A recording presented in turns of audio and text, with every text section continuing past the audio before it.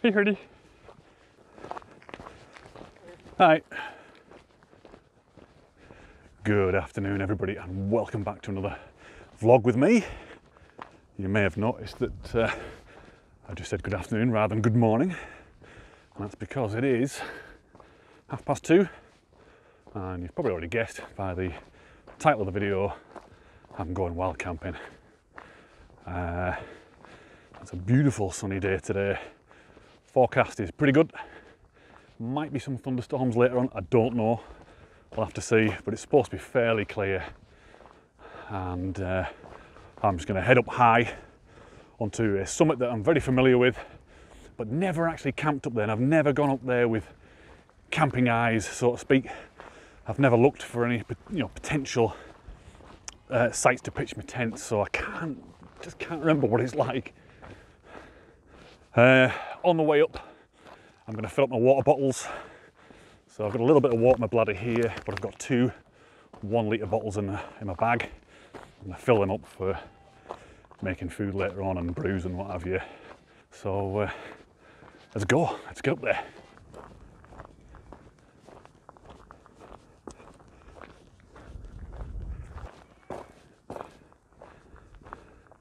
Can you guess where we are? It's pretty clear, isn't it?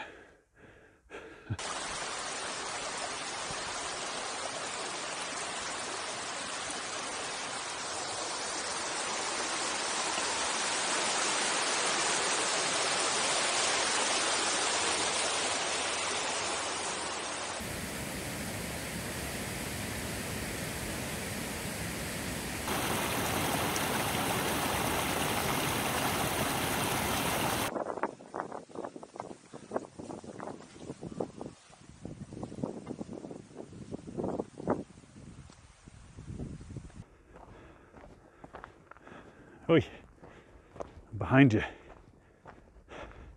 Hi. Well, you know what this is. Yeah. Very, very popular camp spot. Some guys camping down there already. But I'm not going there. I'm going up and beyond. Let's go. Okay, time to fill up my water bottles. I've been travelling up with empty water bottles so far. So what I'm going to do is fill them up, and then what I do is take this filter system here, which is the Zymek. I always forget the name of it. Anyway, I'll put the link in the description anyway. Fantastic bit of kit. Just means you can go up without water, and then when you find a suitable spot like this, fill her up. I can get it to keep still, and all you do is just squeeze. Soya Micro Squeeze, Soya Squeeze Micro, one of the two. What I'll do is I'll fill up both bottles, and this will be for my brew and food tonight and tomorrow. I don't think where I'm going is much water at all. Notice, by the way, that I'm not filling up from the cesspool that is Angletown. That has guaranteed giardia in it, because of all the people that camp round that way. One last time. So you can actually drink it straight out like that. But what I'm going to do is, with my little adapter, that's going to go into my bladder tube, push this onto the tube and fill her up with delicious mountain water. Right, I think that's me filled up. Adapter off, mouthpiece back on. Right, so I'm going to get all this kit on, water packed up, and make my way up to my first potential site. Let's go.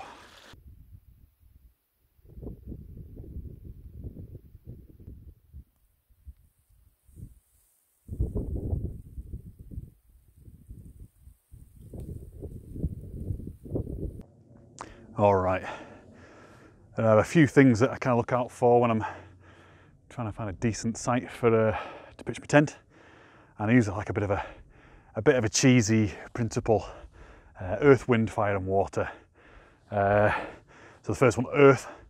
I'm kind of looking for somewhere that's going to be dry, not boggy, somewhere that's pretty soft and nothing sharp that's going to potentially puncture my my ground sheet, anything like that, and preferably flat-ish if possible. I mean, we are in the mountains, you know. It's finding flat places is not always possible, but it's a bonus. I think if you want a good night's sleep, it definitely helps you find something fairly flat. Second one, wind. I think it makes a massive amount of difference if you just get yourself out of the wind. It can just make the difference between having a really noisy night and potentially quite cold to a nice, calm and fairly warm night as well. So just finding some natural shelter like this, some rocks, just can really make a big difference. Okay, so fire, there is no fire, so I'm going to swap out F for falling rocks. That's something I'm a little bit paranoid about, actually. I do worry about rocks falling in the middle of the night. So what I always do is either find somewhere that's not got any loose rocks, or at least go and have a quick check and just make sure there's nothing obvious that's going to topple over in the middle of the night. I mean, I've even in the past kind of wedged in rocks under bigger ones just in case, you know, just to stop them from rolling off. So that's F. And then the final one is water. It's not absolutely necessary, but I do like to, if possible, camp near a water supply. I haven't today, but I knew there was one en route, so that's why I filled up before, because actually the nearest water supply is probably right down there, which is a good 10 minutes down, 20 minutes back up. I don't fancy that, so it's nice to have a water supply near you, but not absolutely necessary. So those are things I kind of look for, really. The main one, or the main two for me really, are the ground and the wind. If I've got them sussed, then I'm happy. And if I get a view like this, this is a massive bonus. So anyway, what I'm going to do is, I think this is the spot for me. It's flattish, it's definitely dry, and there's no obvious spiky bits. I can't see anything. A few rocks there. I've got a natural windbreak here. That is gorgeous. Wow, I've got to get a shot of that in a minute, and then I'm going to get my tent up. So yeah, I'll get it up. See you in a minute.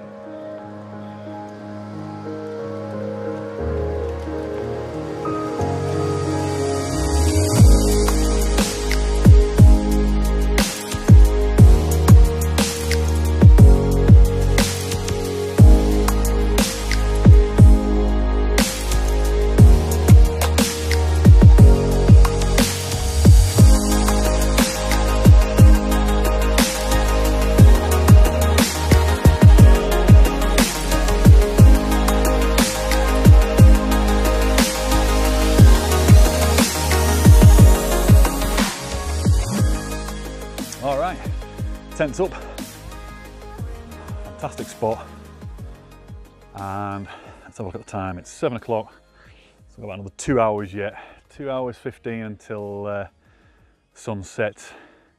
But that is looking absolutely stunning over there. Wow.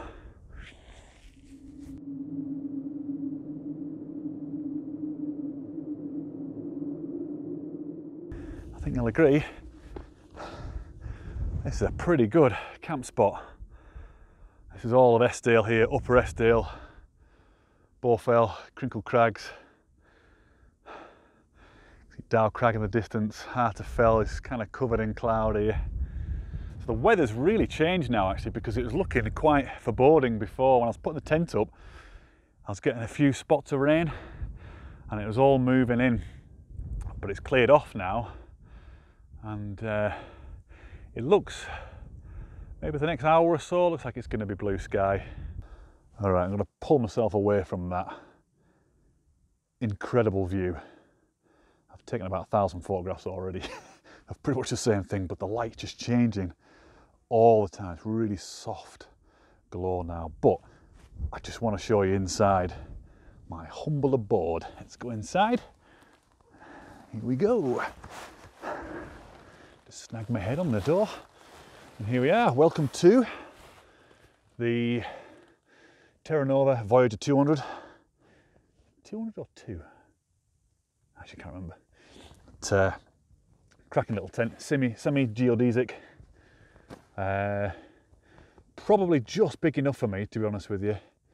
I'm 6'2" and I can just and so fit in it. So it's quite nice lengthways. I've got a bit of space here for my kit, which is great. Sleeping bag. This is my Starlight 3. Yeah, Starlight 3. It's a 3-season bag, which is just about right for Lake District and kind of spring, summer and autumn. I wouldn't want to use it in winter, I think it'd be too cold for that. So that's that, and that's that. I'll get a few more shots of that, and then I think it's probably time to get some food and have a brew. Alrighty, brew time and food time. So I'm going to have my chili con carne, or carne con chili. This stuff is brilliant. They've not paid me to say this, but I just think it's delicious. It tastes like chili con carne that you'd make at home. And it's got no crap in it either, which is good. So what I'll do is I'll get that on while that's cooking, because I think it takes about 15 minutes here to kind of do its thing. I'll have a hot chocolate as well and just admire that view, because that's a bit special. Always take that out as well. Not good if you keep that in there. And I think we've got a boil. There we go. Whack it in. Get a bit of a stir. A bit of water from your hot chocolate.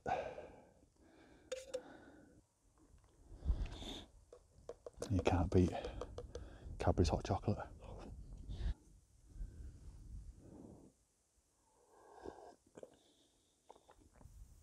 Pretty cool on a campsite overlooking England's highest mountain, isn't it? I tell you what, I will never ever take this kind of thing for granted, to be able to do this sort of thing. The sun is just about to dip down beneath there now. Okay, despite appearances on this camera, it is actually getting quite dark now. Seems like a lot of light here. But the sun is down. Let's have a look. It's 9:20, and there's some really gnarly looking clouds coming in over Great End. So I think I'm probably just going to get myself in the tent to get a bit of shut-eye, because I'd like to get up about 5 o'clock. Well, actually no, about 4:30, 4 maybe. See you inside the tent. Yeah, it's a good idea.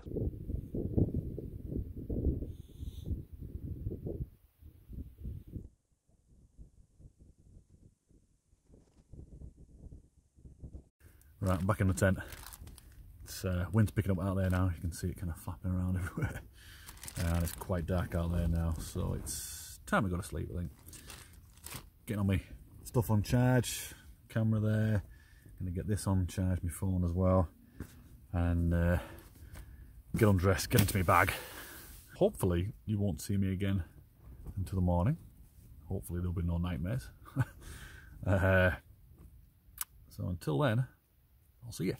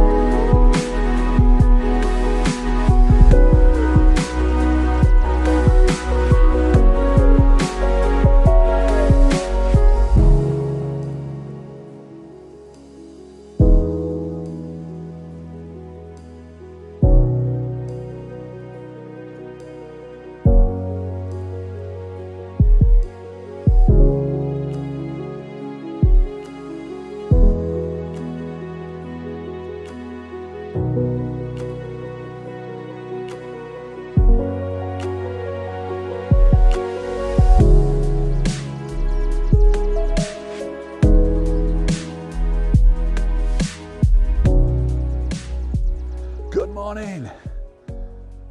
Welcome back. As you can see, the sun is shining. It's an absolutely beautiful day. So what I'm going to do is I'm going to get some brekkie, some porridge, have another brew, and then slowly pack up. And once I've done that, I'm going to head over to Ore Gap, up Bowfell, and down to Three Tarns and along the band and down into Langdale Valley. Back to the car. Okay, what have we got? Let's get the water in. This is the same water I got yesterday from that lovely stream.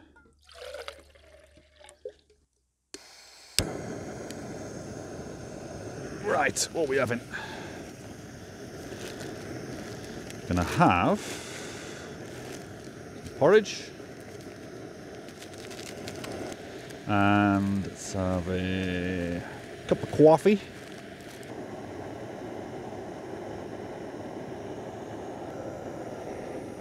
I think we're done. We're definitely done. It's like a ball of cement. Actually looks like a ball of snot now.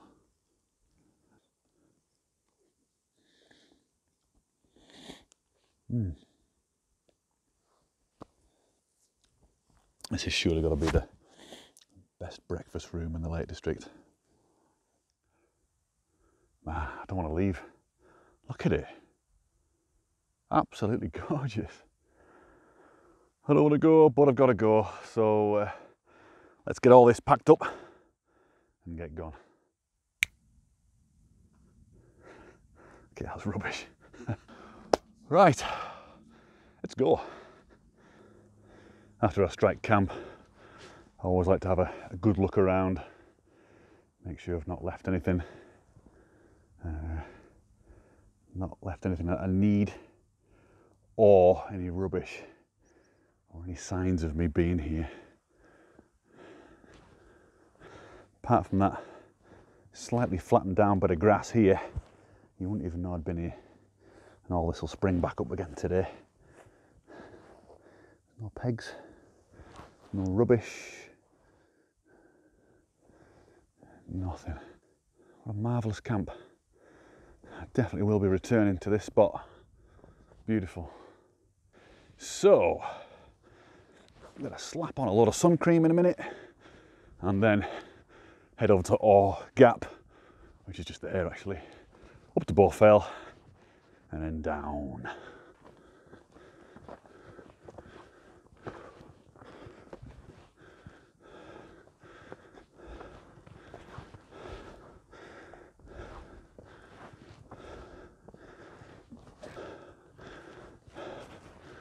Morning.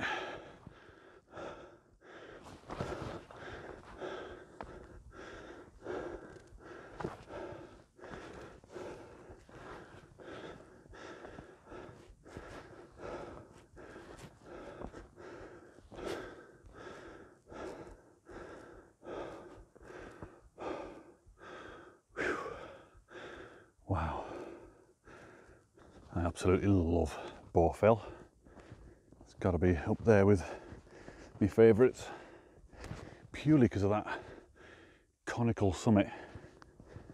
You know, full 360-degree view right round all the valleys. It's great for photographs. I'm actually going to dedicate a vlog to it. Probably come up the Climbs Traverse, up Great Slab, Bowfell, down to the Crinkles and across there. That'd be quite a nice vlog. So I'll probably do that at some point in the future. So I'm going to head down now to Three Tarns and then head towards the band and down. I'll probably update again when I'm back down the valley, I think, yeah.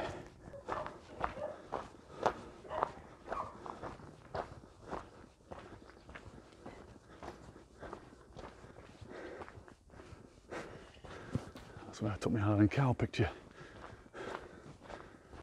Okay, here we are, back in the valley, not far from the car park now.